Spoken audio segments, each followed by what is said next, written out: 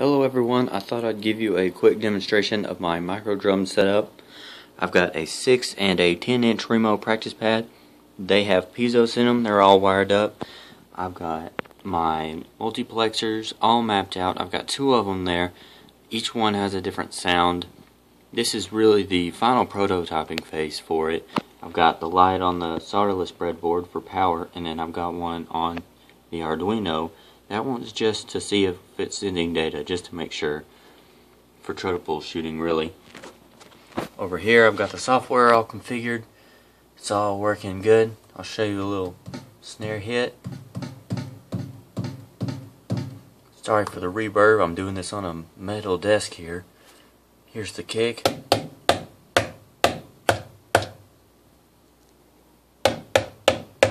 Hard to hear the kick over having to hit that, but I'll work that out eventually.